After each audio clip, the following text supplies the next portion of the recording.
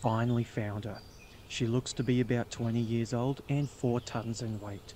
She's eating a hadrosaur, the preferred food choice for an adult T-Rex. Over the next 10 years, she'll continue to grow, reaching 7 tons and having a bite force of 8,000 pounds per square inch thanks to her fused nasals, a trait only found within the Tyrannosaur family. Huh? What's that?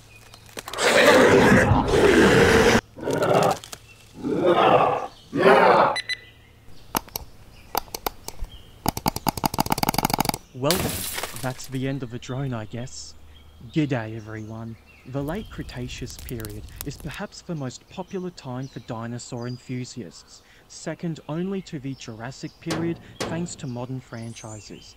The Cretaceous period was home to some of the most iconic dinosaurs ever seen in modern media, such as the Anki, Triceratops, Velociraptor, the duck-billed hadrosaurs, and of course, the Tyrannosaurus rex, arguably the sole progenitor of the mass popularity around the Cretaceous period since its first museum exhibit in 1915.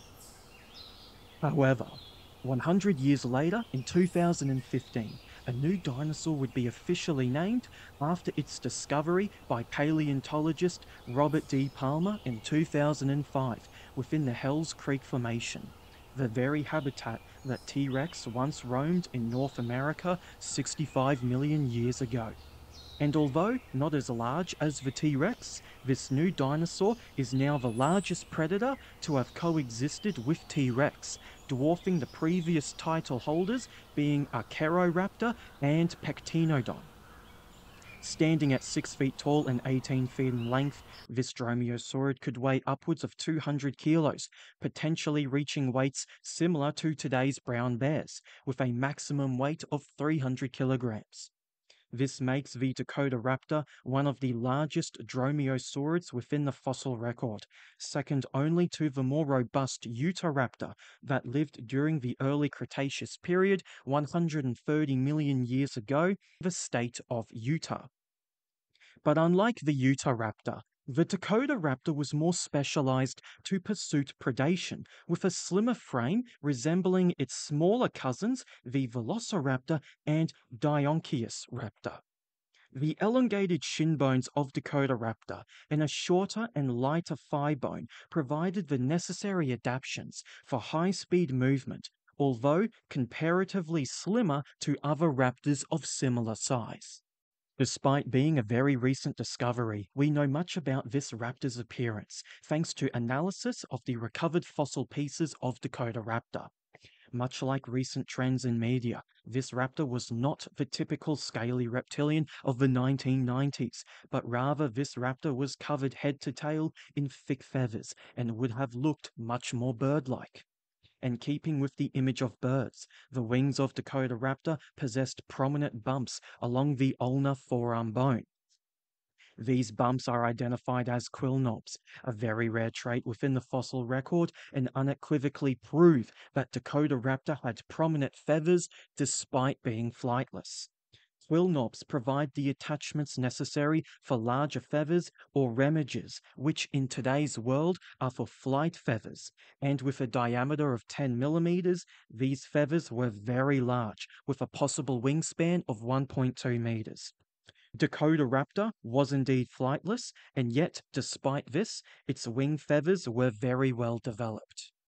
Like modern birds today, these feathers could have been used for mating rituals, where the males would show off their vibrant colors to impress the girls and to ward off other competitors. This display of feathers would also be used to establish dominance during territorial disputes to prevent fatal injuries from occurring. With regards to modern birds, such as the cassowary, the large wing feathers may have provided the necessary stability for kicking attacks between competing Dakotaraptors, which would be a safer option than biting, which would risk damage to the head region.